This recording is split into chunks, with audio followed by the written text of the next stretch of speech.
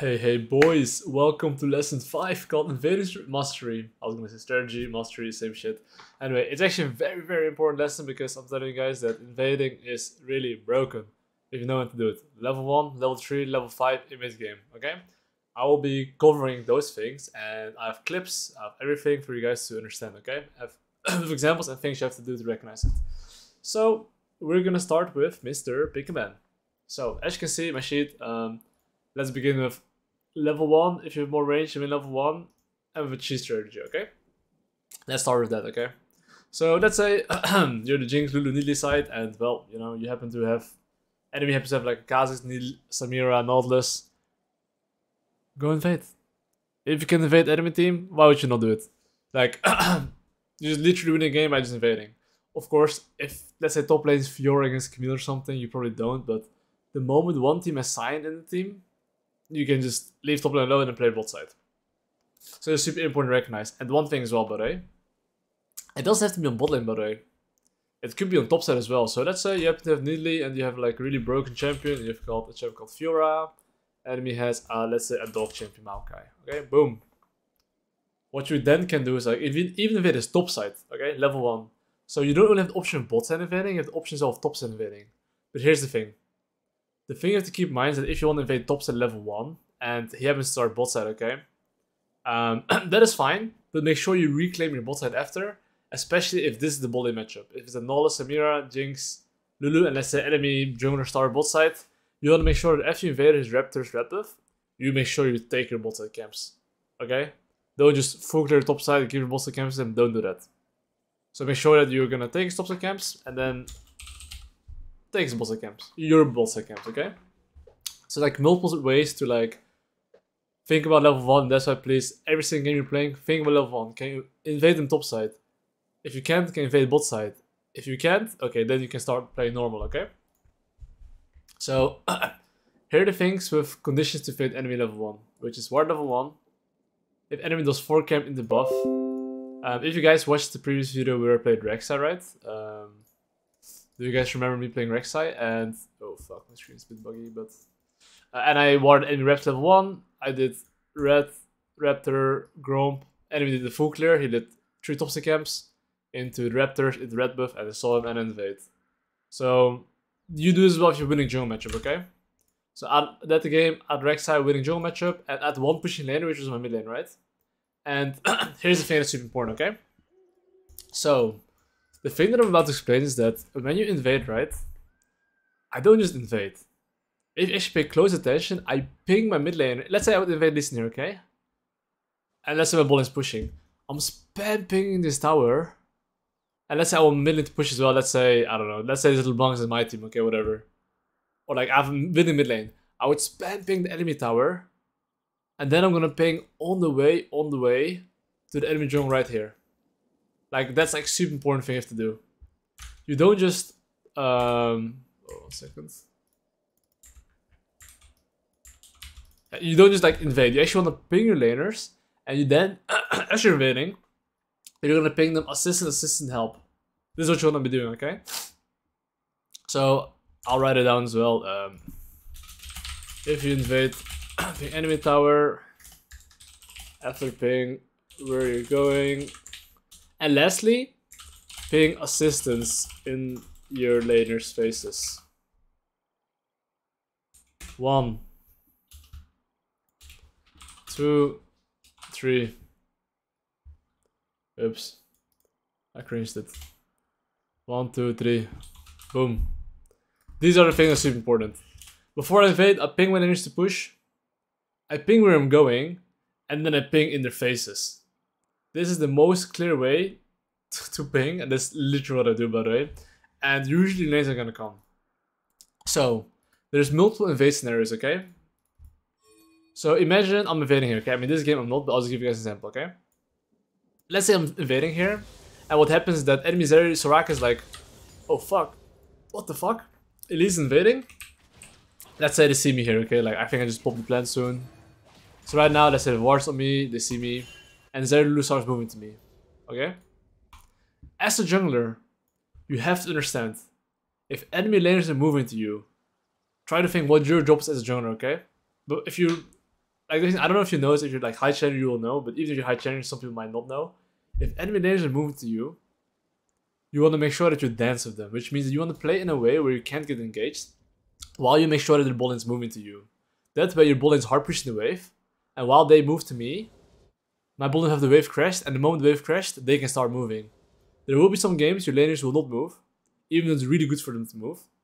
And if they're not moving, you have to play like that, which is by them pushing, you dancing with enemy jungler, and then you wanna basically invade as your lanes have the push, okay? So usually when junglers are invading and lanes are not moving, like, why the fuck are they not moving? But here's the thing, even Challenger, people are not gonna move till they push the lane. And in some games, even if you ping the tower, they will not even push and come. They will just keep the wave there, deny them some CS. What you as a jungler, accept your losses and just peace out. Sometimes this will happen, okay? So I hope you understand why is it important to do these steps, which is if you invade, ping enemy tower, which is them to push. So let's say enemy laners are dropping their wave, right? Now you understand, if laners are dropping their wave, your lanes will be able to move if you buy time, right? Ping where you're going, because then they know why they have to push, because, well, if you're invading, usually laners push. If they don't, then well, unfortunate. And then S, of course, let's say if enemies like laner dropping their wave, just ping lanes in the face. And make sure as you invade to always keep looking at the minimap, okay? This is so important. So these are the rules for invading, and pinging as well is a big part of invading, okay? Remember that. So even here, buddy, I mean, this is not really regarding invading, but here, we saw it, listen, okay? What I'm doing is I spam ping with laners' faces. The whole time, care. And I don't ping like here, care, listen. I ping in their faces. Literally. That's the best way to see it, you know? Because laners are focused on these minions and they don't see shit, okay? So, here's the things about invading, okay? And I'll show you guys some competitive examples. So, okay, wait, let's do this game. Okay, so Sejuani took 3 camps in the top side, okay? Sejuani knows he wins 1v1, here's mid priority. Perfect example. K'Sante now is probably gonna push the wave and try to involve himself, right? I mean, he should try to push the wave, you know? Because now this guy has to catch the wave, he's better conditions. So here's the thing. As you invade, okay, one pushing laner. And enemy top laner has a push here, as you can see, okay? This Gwen can move first. As a jungler, you have to identify which laner of you can move first. So especially in early game, you always want to run through the lane that can move first. So let's say you're playing competitive, playing solo queue, and you'll be pinging your K'Sante in his face, come, and let's say start hovering a bit. You always want to be running towards your mid lane, because that way, even if top lane's priority, he can't collapse on you. You can just run all the way to the bot side. And I call this concept, it's kind of like, I call it bulldose. It means that let's say you're a truck driver, okay? Someone's trying to sandwich you. Before you get sandwiched, you're making sure that you bulldoze like one side completely. And this guy will never be able to collapse. This is the fundamental of like having one pushing lane. So that lane you can run to and you'll be fine. Okay? If you invade. So here, he decided to do the blue, I think, right? He decided to do the blue. He's like, wait, it's taking a bit too long. I'm not gonna keep waiting. But imagine that he started to fight him here, okay? And K'Sante started hovering. Even if Gwen's collapsing, let's say this guy's winning, you can always run towards the mid lane and it'll be a 2v2. So you always need to know your exit plan when you invade, okay? That's like very important. Very often, people invade usually this side, right? Look at my screen, like this side. So what you can do is like if you're mid priority, your exit plan should be there. If your bullet has a push and they forced the enemy on the tower, right? Your exit plan should be ball lane. Even if enemy lane has priority, it's useless. As long as you run through lane as priority, and of course your lane has to move to you as well, but if they don't run to you, well, they can always do what Sejuani is doing. Which is that this guy will not reach the Sejuani at usually level 3, laners are not strong enough to one-shot. Like no matter what laner this is, it's not gonna one-shot the junglers usually. If the enemy jungle can't hit as well. So this is called the bulldose concept, like you can call it whatever you want, but... So once you have like the pushing lane and winning jungle matchup, run to the lane that has prio, bulldoze that lane. Okay? And the most important thing is that you do what I pinged previously. if you invade, ping enemy tower. After you ping, where you're going, ping assistance in your laners' faces, okay? So, this is like level 1, level 3, okay? I'll show you guys level 6, level 5 example. So, in a lot of games, okay, if you're ahead, what you really want to be doing is that you want to look at, okay, what are you playing for? That's number 1, of course. It's like right now 6 minutes, and usually around the 7-minute mark, or like 650-ish, red buff starts spawning, right? Or blue buff. I'm just gonna show you guys real quick. I start blue buff here, okay? So if you look at the timer, it's at 6 minutes. My blue buff spawns in 40 seconds. So that means that my blue buff spawns around 650, okay? Around 650, 7 minutes, depends on what enemy pathing is. Enemy red buff or blue buff will usually be up. So if you're ahead, okay, and you're winning, and you're, let's say, a winning laner, and in this case I'm pretty sure my top can push and my mid lane can push, okay? You can plan and invade 1 minute in advance. So, if you're ahead, okay, around usually the 6-minute mark, so I'll write it down. 6-minute mark. Think about invading enemy camp. And you can win the game of this, by the way. So here, I know that's 6-minute mark, and I know that my move is spawning 40 seconds. Like right here, I already recognized. Usually, my indicator is always like 1 minute before my buff spawns. So 1 minute is long enough for you to take your camps and base usually. So you see, 1 minute is my buff spawning. So just take Gromp, I run towards Raptor, and then a base. You see? So what I try to say here is that I was planning to invade his red buff here. I knew that if my blue buff spawns in 20 seconds and he starts topside, very likely his red buff will be spawning very soon as well. So I planned at minute 6 or 5:40 or something. Usually 1 minute in advance. Okay. All my laners are fine. What I'm gonna do is clear my camps, base, spend as much gold as I can, because you wanna fight enemy on red buff, and fight him. So I already made a plan, okay. Drake up, bot crabs up, I don't care. I'm just gonna run to the top side camps here. Wait, I have to sneeze. So right here, look. My blue buff is up, but guess what?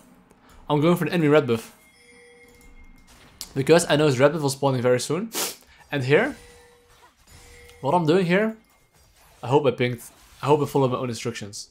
I hope I pinged at enemy mid lane tower and enemy top lane tower. And then I pinged on the way to the enemy jungle camps. Okay, I did ping on the way. Okay, as you can see, you see this ping on top lane? I pinged. Okay, I first ping, I invade, and then I pinged, hit the fucking tower. And I think I didn't care about mid lane that much. I just cared about the top lane, so I didn't ping mid lane. And mid lane can't push anyway. So here I pinged, pushed on top lane, and I'm invading. You see?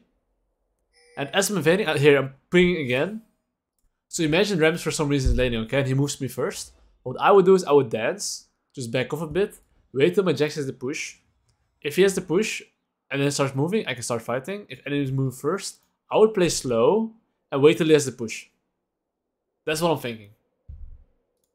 So, I mean, I just put a pink ward here, and so of course, meanwhile, while I'm doing red buff right, I know that if Lee Sin's not here, he can only cross map. So I'm just pinging bot lane, care. These things, ideally, it would be good if you can do it. But first, focus on just invading part. Do your own part. Don't focus on the laners for now. Once you're really good at all these things, you can ping as well your other side to be careful. If you can do it, nice. If you can't, you don't have to force yourself to. And here basically I'm doing red buff. Right? So me taking red buff here, and I took his golems as well. But he just took the Drake, but he lost his wall topside. And but let's say he wasn't doing the Drake, okay? He was on topside here. I would actually kill him as well. So if a top lane push moved to me, I would start fighting him. And one thing is also super important is that as the Herald is spawning around 8 minutes and it takes red buff, usually junglers don't hit level 6, by the way, if you deny the red buff around Herald timing.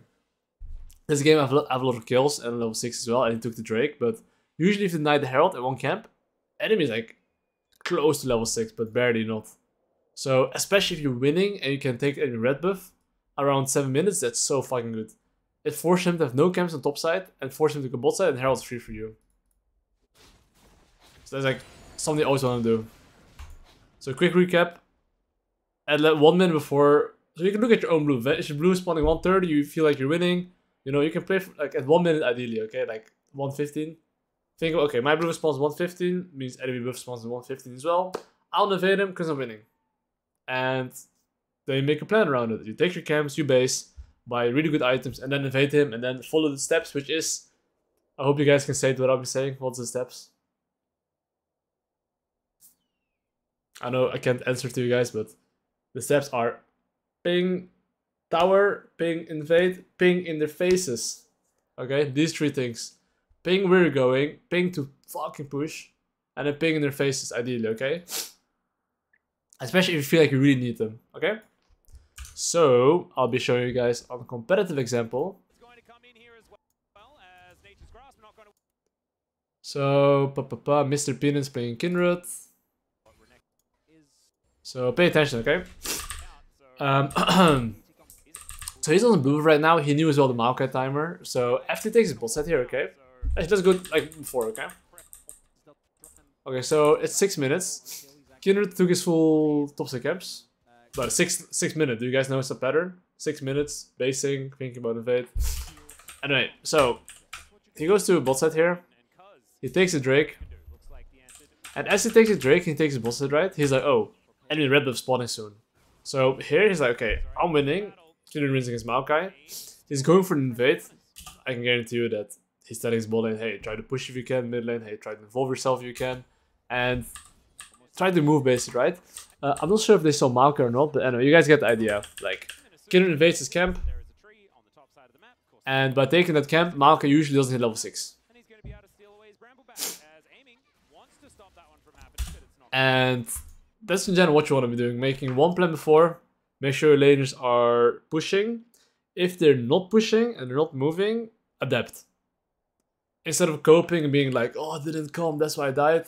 You can always make the best out of it. That's solo queue. People are going to random things. You might be right. Doesn't matter if you die. It doesn't matter. Okay? So, basically these are the conditions of invading and how to use ping. So hopefully you learn level 1. Oh, the cheese strat I didn't tell you guys about yet. Okay. Okay. I forgot almost. Really important. Okay. Imagine you're playing red side, okay? And enemy, let's say, has a melee champs. And you have melee champs as well, okay? And let's say top lane is tank against tank. It's the most boring shit matchup ever, okay? And you're not that strong. But let's say it's a bit 50-50. At 120, you can start walking from here. And just take this plant and go on the blue buff. If they're hitting it, they probably use their builds on the blue buff, so you'll win. If they didn't hit it, you can split the map. And you can basically kill them. Or like, basically, take more farm. And force enemy drone to be on the top side. But before you invade it, of course, you should ask your top laner to put a ward at the top side entrance. You, as you invade, you should put a ward here. Or like, you can even put it like, after the wolves, put it here. But one thing, if you invade level 1 and you're not here, don't use your smite.